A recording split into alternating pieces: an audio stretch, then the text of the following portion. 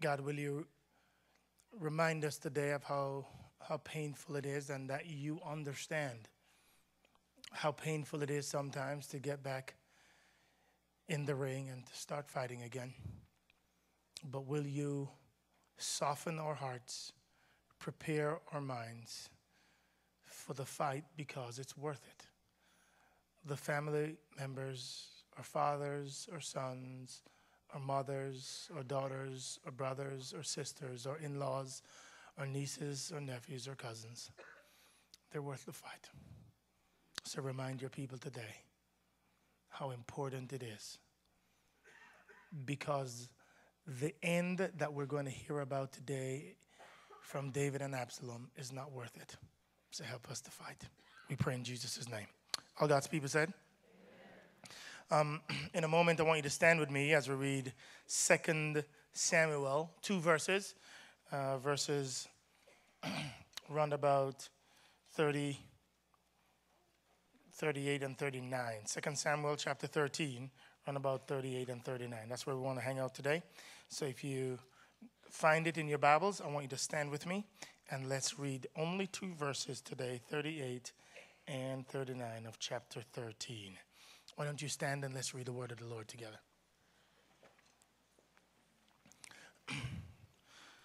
Ready? Let's read together. So Absalom had fled and gone to Jessur and was there 3 years. The heart of King David longed to go out to Absalom, for he was confronted concerning Amnon since he was dead. What I want you to focus on in this verse, the second one, is that David longed to go out to Absalom. Every dad longs for connection with his son. Every son longs for connection with his dad. And no matter what the pain, no matter how excruciating it is, every mom, every dad, every son, every sibling longs. Somewhere in the bottom of your hearts, there's a little glimmer that longs for connection. And David, after some pretty brutal stuff that happens that you'll hear about in a moment, he longs for his son, and his son Absalom longs for connection with him. You may be seated. This week and next week, you're going to hear 2 stories. Today, you're going to hear from a daughter who longs for a relationship with her mom. Next week, you're going to hear about a dad who longs for a relationship with his son. Next week, it'll be pretty rough. So you might want to carry extra makeup, ladies. It'll be tough next week. It really will. It really, really will, as you hear a story of a dad who longs for a relationship with his son, and a son who has turned his back on him because of the lifestyle that he has chosen to live. Today, however, we're going to talk about a daughter who's a mom that yearns for connection with her mother. We've been in a series, and in the series so far, it's the second of 4 parts. We will conclude on Christmas. Next week and on Christmas, I'm gonna give you some how-tos about getting back in the ring. Last week and this week, I simply wanted to establish the importance of getting back in the ring, and the importance of it's worth the fight, which means we ought to get back in there. I've suggested so far that humility, ladies and gentlemen, is better than regret. And so the way we phrased it last time was that to get back in the ring, we're out here, we don't want the relationship anymore, and God is challenging us to be humble and to get back in the ring and fight for our families. The challenge that some of us have is that we have a list of reasons why we should not do that. Why we believe we have a good reason why we should not do it. And all I'm trying to suggest in this series so far, last week and this week, is that it's worth the fight. No matter how hard it is, no matter what they've done to you. Your job is not to parent them. Your job is to honor your parents. God never called you and never commanded you to parent your parents. He asked you to honor them. And so what I'm asking you to do, what I'm asking everybody to do, is to wear the burden of connection. Get back in the ring, humble yourself, and connect with your family. It's easy to write off somebody that's been a neighbor, and you've moved away, and now you're living in Dallas, And you've written them off. That's not too, that's bad, but it's not too bad. No, you don't feel anything. Written them off.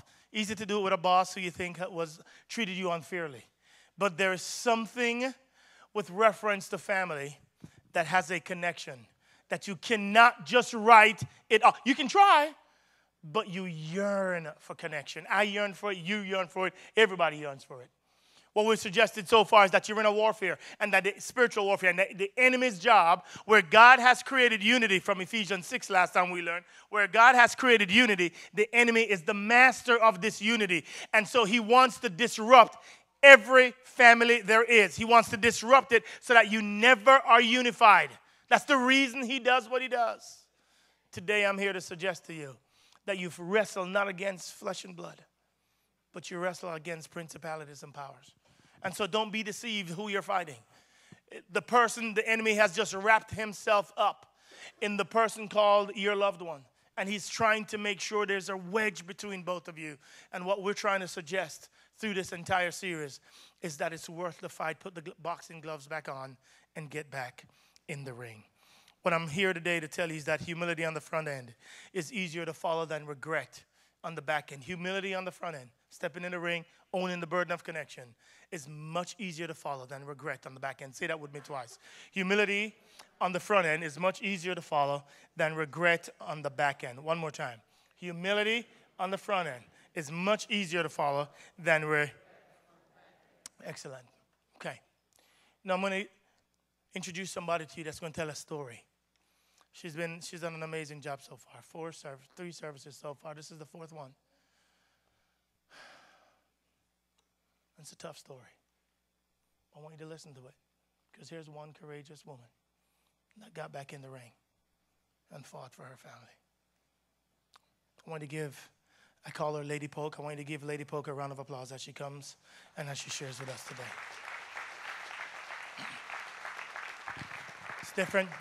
It's a different kind of a sermon today, so it's going to be part story and part narrative. And so if you want a complete exposition, come back next week. And if you want a complete exegesis, come back the week after that. But today, it's a story. So listen to her story. Go ahead. I want to start off by telling you that my mother had me when she was 16 years old, and she was impregnated by a 32-year-old man. How many of you know that's illegal? He didn't stay around very long, but none of them really did. There was a revolving door of men and relationships and heartbreak and heartache as she matured and grew older. And through those relationships, now there's 3 of us. I have a brother and a sister, and I'm the eldest of us 3. There was one guy that she preferred more than the rest, and it was my sister's father, who was, in fact, the love of her life. But he was a heroin addict and an alcoholic. Running around with him, somehow it made sense to leave her 7-year-old daughter and 2 younger siblings at home by themselves for days at a time. I was left to kind of figure it out, how to feed us, how to clean us, how to do all the things that someone else should have been doing. And I was, in essence, robbed of my childhood. But school was my sanctuary, and that's where I went because it was safe and it was good. One day I was called down to the principal's office, and I didn't know why, because I was a good girl. So I get there, and there's a social worker in the office, and she's asking a lot of questions, and I'm concerned, but because I submit to authority, I answer every question she asks, and she's asking, who stays with you when your mom's not home? When's the last time you've eaten? Do you get beatings? And so I answer her questions, and they send me back off to class. And I'm thinking, okay, well, I don't know what that was about, but whatever. And so I go home later that day, and she's sitting in my apartment with my mom. Okay, and my mom's there with my brother and my sister, and she says, you guys are going to go with her for a little while, and it'll be okay. It's just going to be temporary, and then you'll be back home. I didn't believe that deep down, but because I'm a good girl, I said, okay, Mom. And my brother and my sister, they're crying and they're grabbing at her, and I'm confused because they're always telling us not to go with strangers, but she's telling us now to go with this woman, and I don't know her. And so we go, and I'm scared and, just a child, frightened. And she takes us to an orphanage. Yeah, they exist. And I spend the better part of a year there. It was 6 months before I saw my mother again. And during the almost year that I was there, she only came to visit twice. And the place in and of itself wasn't so bad. It was lots of kids from different backgrounds and, locations. But we were all waiting for a home, for a family to open up their house to us. But in the meantime, the elementary school where I had to go to class was right next door to the orphanage. And every single day, I had to take that walk of shame from the orphanage over to the elementary school doors, single file line, and the normal kids, the ones that had the parents at home that dropped them off every day. I love you, honey. Do your best. I love you. Were really, really cruel. Made fun, just really abominable behavior. But so eventually, we found a family, and I'm excited. And they took me and my sister into their home, and I'm thinking this is going to be good because it's only for a little while, but it's better than where I was, so it'll be okay. It didn't take me long to realize that that was not the case at all. The disparate treatment, because they had kids of their own, was profound in the house itself. And as it turns out, they were in it for the check. And we were essentially indentured servants.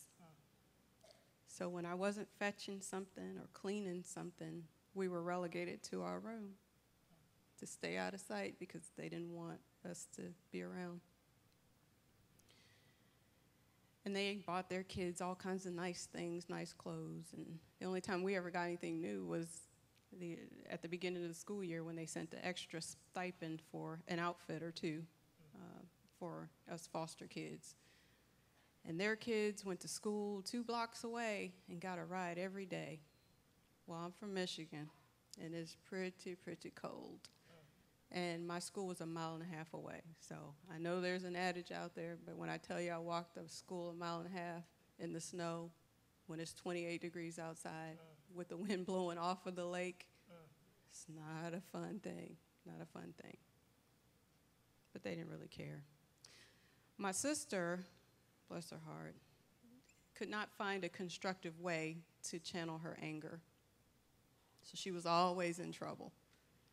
And so much so, they just got tired and they couldn't handle her. Once the beatings became ineffective, and sometimes that happens, you beat so much that you're just defiant. They called the social workers again and said, we can't take this, come get them. And they split us up. And I thought to myself, oh God, what's next? Where will I end up? I ended up in a house with a pedophile. His wife worked, but he did not. And he was always home. I wasn't safe, not even in my room. I found ways to cope as best I could. I'm 11 by then, so I'd go to the library every day and stay until it closed. Or, fortunately, my brother had found a nice, kind family that lived 4 blocks away from us. So on the weekends, after I did my chores, I ran over to his house because I knew I was safe over there. And that worked for a while, till I woke up one day. I was sound asleep. He's standing over my bed, and I have to fight him off.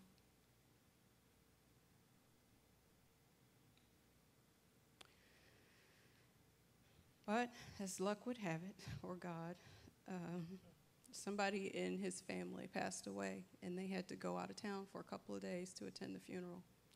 And I convinced them at that point to allow me to go and stay with my brother until they returned.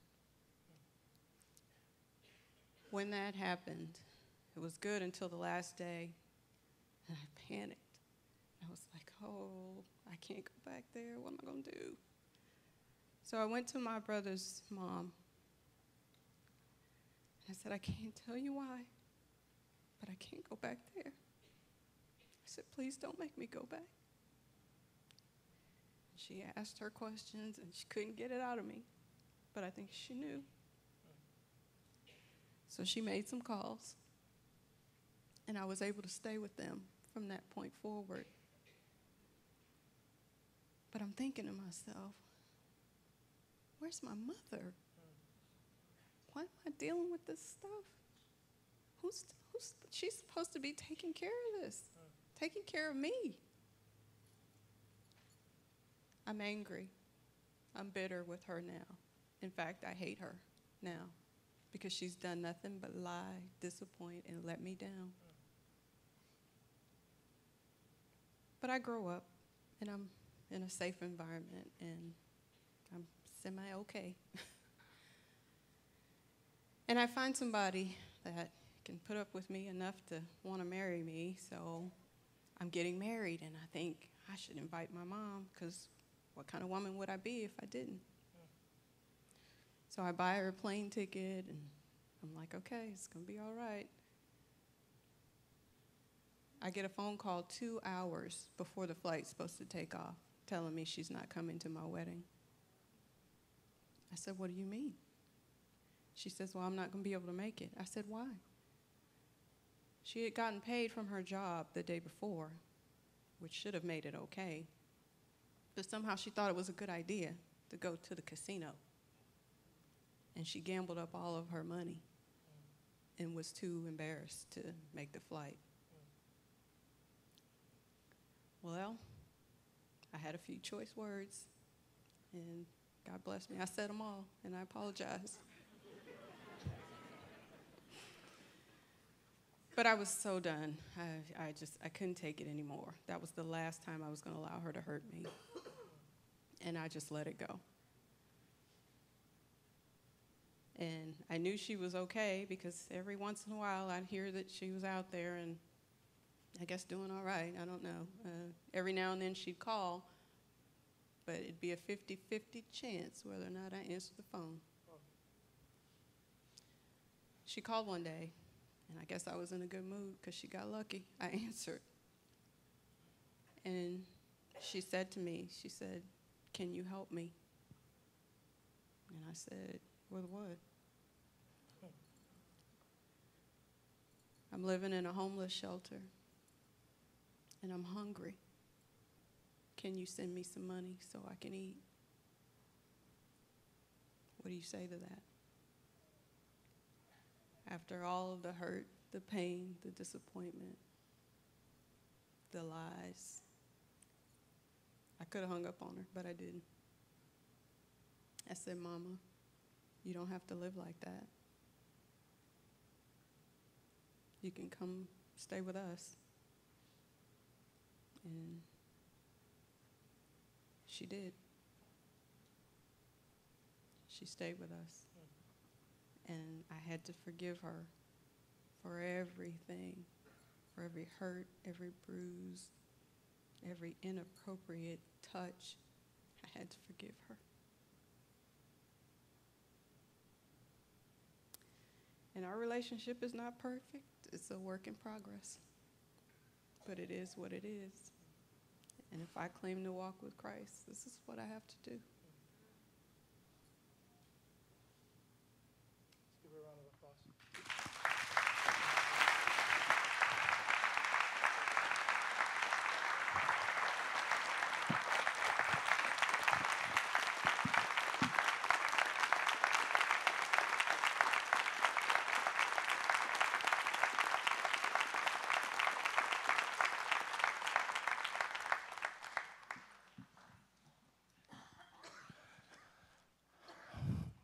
Father, will you help us? Those who have been hurt just like that or even more, that are sitting in the audience today and cannot come to forgive, cannot come to put the past aside and get back in the ring. Will you just gently remind us of how much you love us and how much you want the best for us. Shower us with your grace so that we can be gracious to others. We pray in Jesus' name. Amen. One more time, let's hear it for Lady Pogue.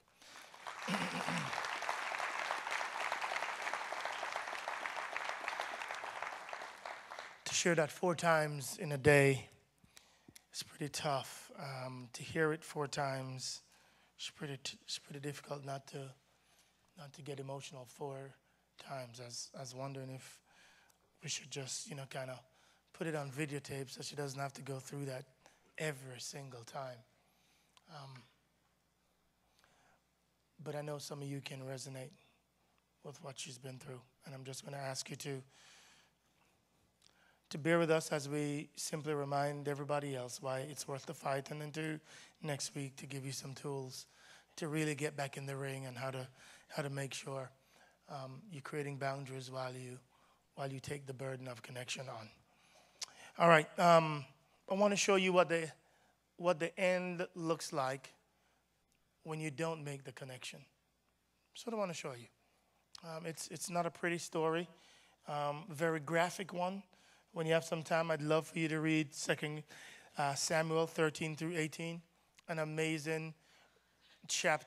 amazing chapters in the book. I'm telling you, there's some stuff in here that I can't even talk about. And most of y'all know me now, I talk about anything. But there's some stuff in here that's X-rated. I can't talk about it. You never thought that was in the Bible, huh? Go read it. You'll see. 2 Samuel 13 through 18. I promise you, your mouth will be open, the foolishness that goes on in these chapters. But let me tell you what it looks like, what the end looks like. Let me tell you the story, and then we'll wrap it up in the time that we have left. There are 4 characters in the story. I need you to know what their names mean because none of them will live up to their names. All right, the first one, Absalom. Salam, peace. Abba, father. The name means father is peace. He's not going to live up to it. Second character, Amnon, oldest son of David. He is the successor. He has the right to the throne. Firstborn. His name means faithful. It means stable. He was none of those. Next character, Tamar. The word means palm tree or fruitfulness. Never became that either. Last one, Joab. Last Ab for Abba, Jo, part of the Yahweh. It means Yahweh is Father. 4 names, 4 characters. None of them are going to live up to what their names suggest they should. Let me give you the backdrop. It's about 1010 BC. Amazing passage. About 1010 BC. This is after David and Goliath. This is after Bathsheba and David. This is after all of that. He has his eldest son. His name is Amnon. He shows up. For some reason, Amnon desires and craves his half-sister, Tamar. He wants to sleep with her. And he craves her. Every fiber of his body craves this girl. His servant says, I know what you should do. You should pretend, fake like you're ill. Ask David to send her over so she can feed you when she's there. Then you can sleep with her. Thought it was a good idea, so he did it. She came over, wanting to take care of him as her brother. And in the middle of that, he tries to rape her, and she stops, and she says, please don't do such a thing. You can't do this because it will bring disgrace upon me. It will bring disgrace and shame upon you. You don't want to do this. She says, let me give you another way out. Why don't you ask Dad if you can marry me? At least that way it doesn't look as bad. Doesn't listen to her at all. And he goes ahead and rapes her.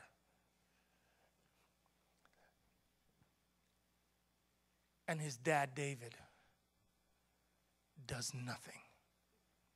What's supposed to happen is he's supposed to be put to death for doing that. His dad, David, does nothing. Oh, but Tamar goes to her brother, her full brother, Absalom.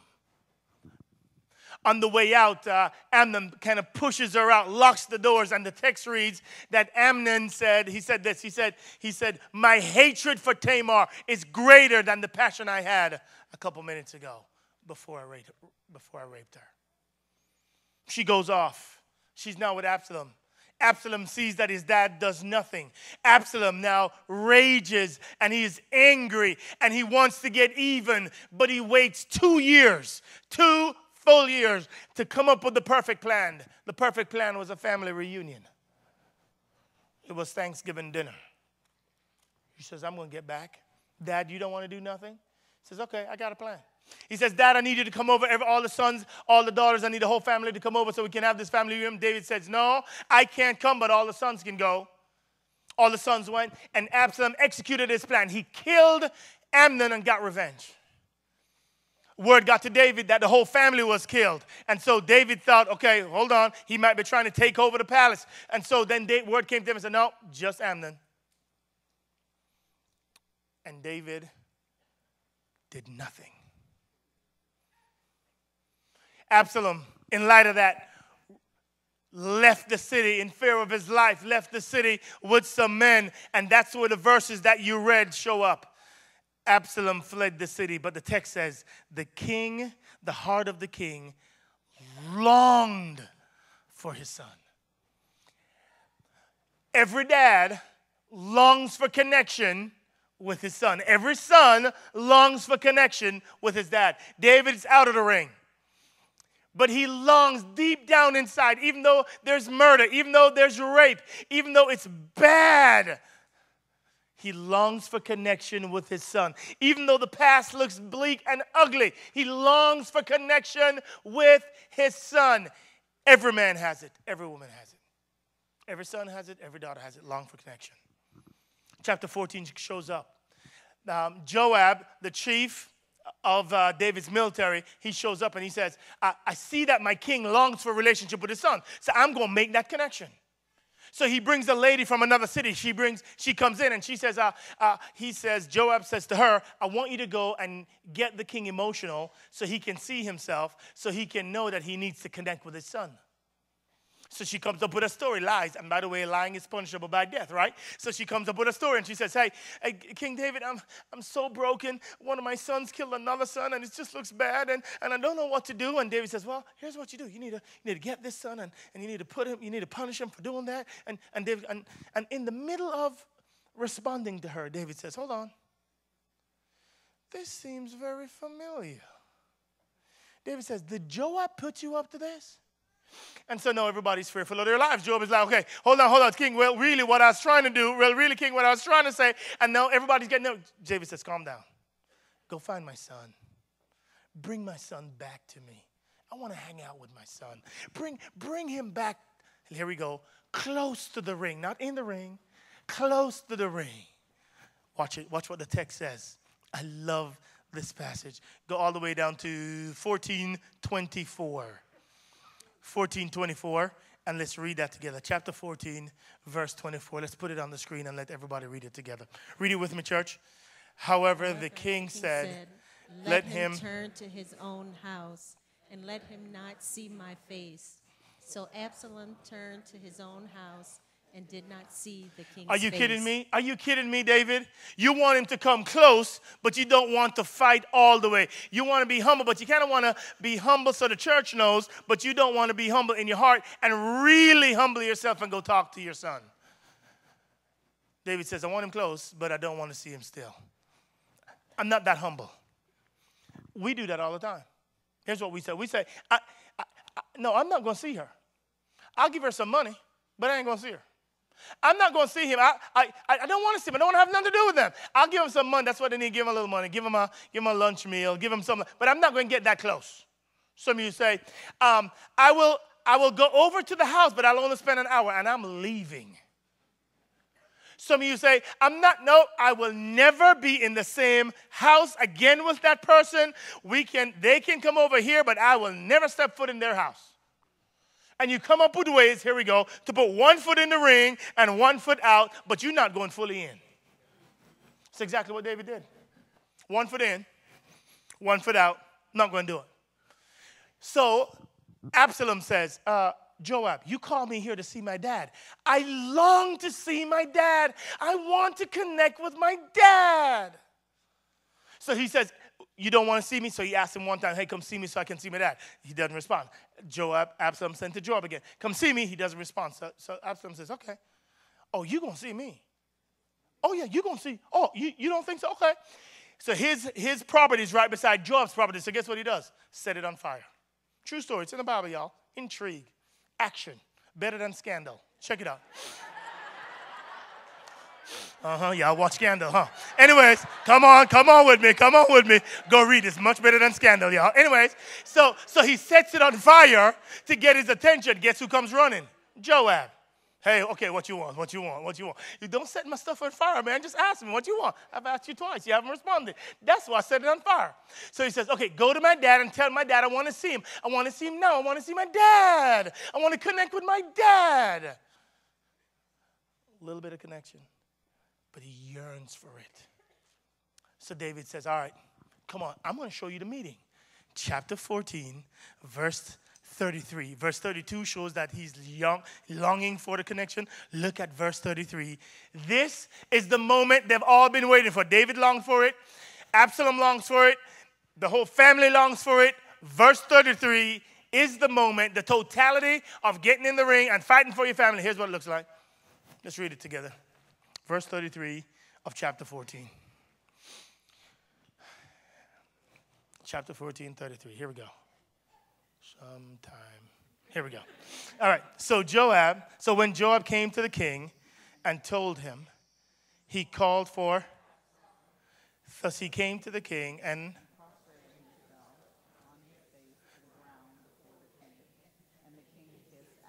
That's it, y'all. That's the totality of their meeting. No, none of them got in the ring. They kind of held on to the ropes and said, hey, all right, we did our thing. Let's do it. That's all I can do. I want to come this close, but I'm not going any further. So some of us are. I'm not getting in there. I don't care. It's too painful. It's too hard. I'm not getting in there. This is what the end looks like. Now I want you to see how that fuels Absalom's anger. Dad, this is what you call me all the way from Geshur to come here, to come see me and then kiss me and say bye? You're not going to see me never again?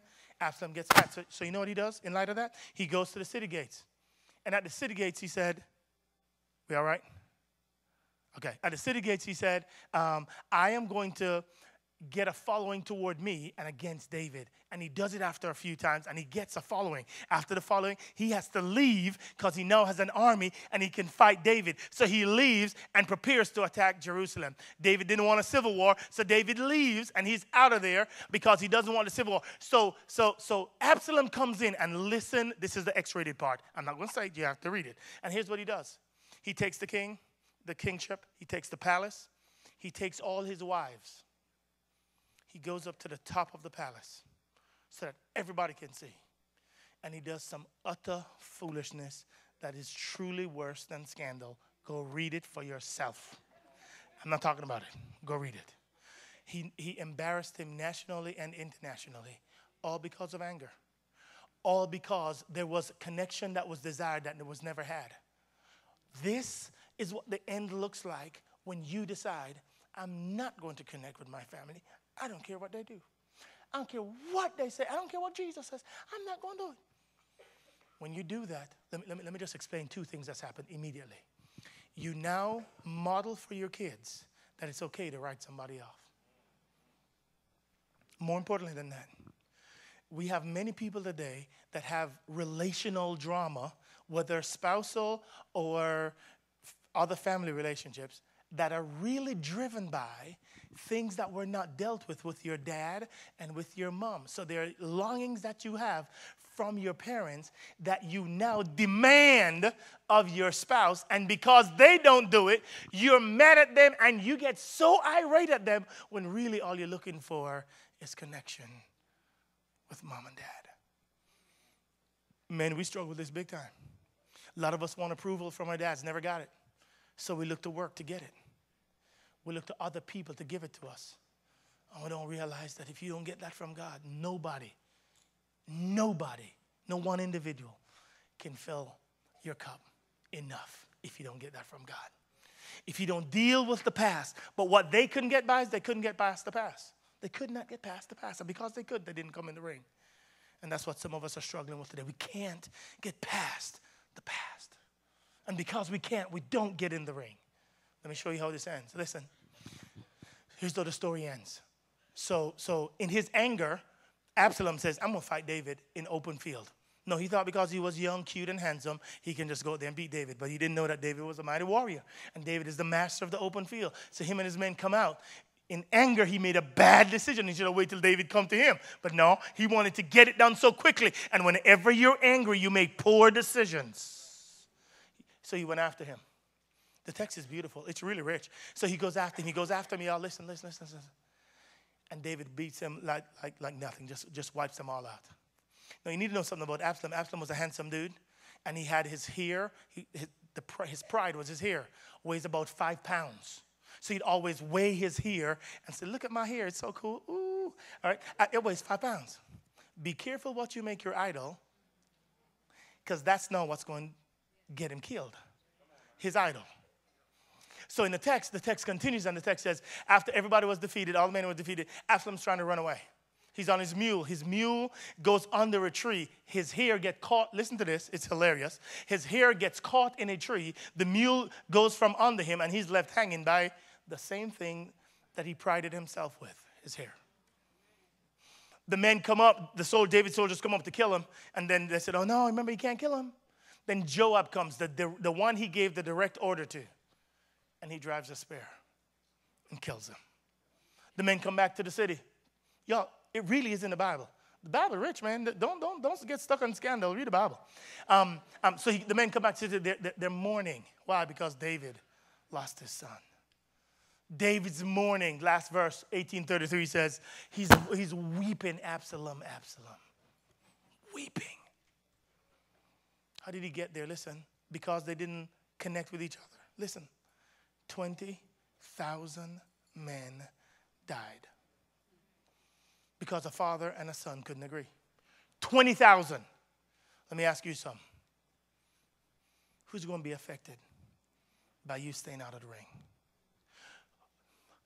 Which generation is going to be hurt or will continue your tradition because you will not step in the ring?